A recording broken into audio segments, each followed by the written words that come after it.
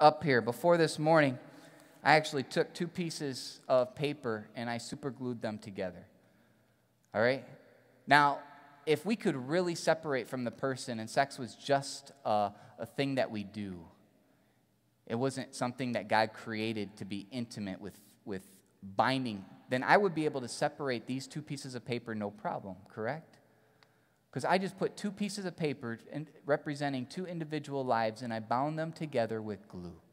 But as I tried to take them apart, what happens?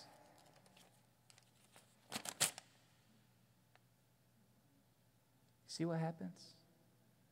That's what God meant for marriage, to bind together. And he says, let no one take apart what I have bound together. He gave us something as a tool to bind 2 people together in holy matrimony in a relationship. And that's what sex does. And when you try to take those 2 people apart, it rips them.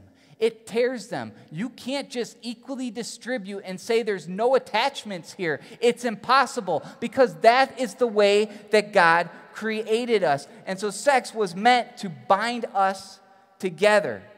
It was also